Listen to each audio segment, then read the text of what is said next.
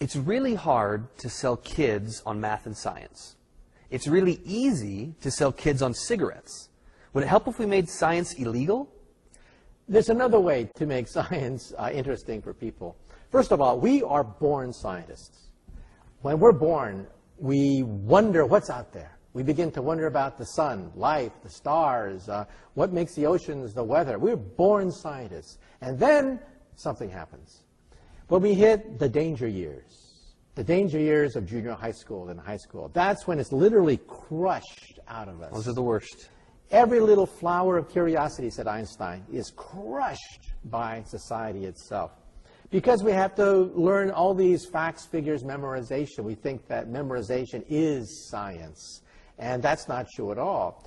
My daughter had to take the Regents exam once, and she had to memorize all these facts and figures about minerals, crystals for a geology exam.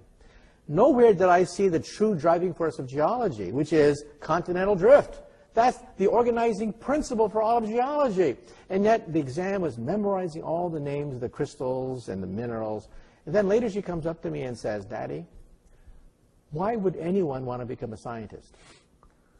That was the most humiliating event in my entire life.